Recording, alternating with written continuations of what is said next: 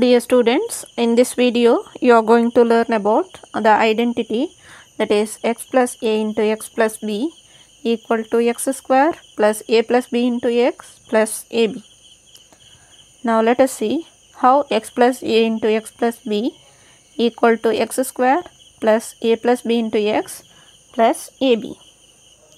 For this, draw a line of length x . For this, add a line of length a. Now whole length of line is x plus a. Let it be the length of the rectangle. Now make a breadth of the rectangle with line segment of length x. For that, add a line segment of length b. See here, now length of the rectangle is x plus a and breadth of the rectangle is x plus b. Now complete the rectangle. In a rectangle, opposite sides are equal. This is a rectangle of length x plus a and breadth x plus b.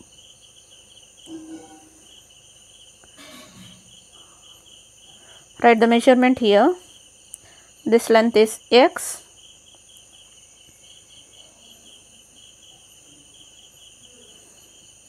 and this length is a,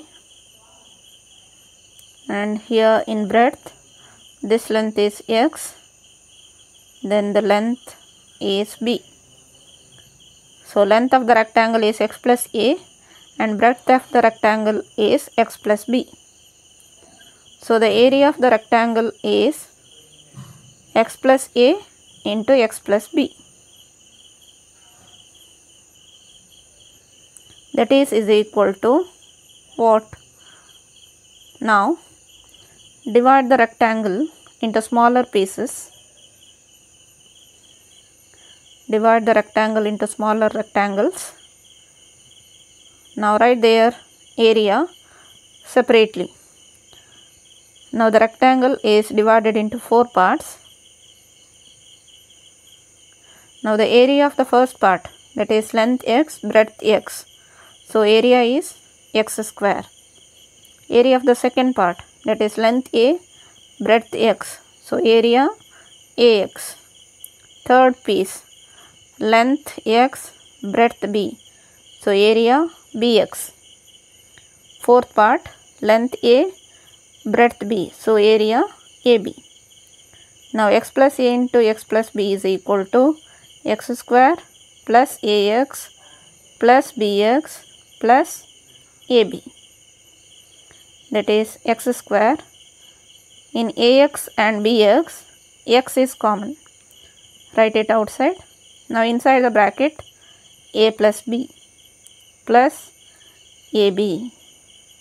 Therefore, x plus a into x plus b equal to x square plus a plus b into x plus ab. This is the identity. Remember, x plus a into x plus b is equal to x square plus a plus b into x plus ab.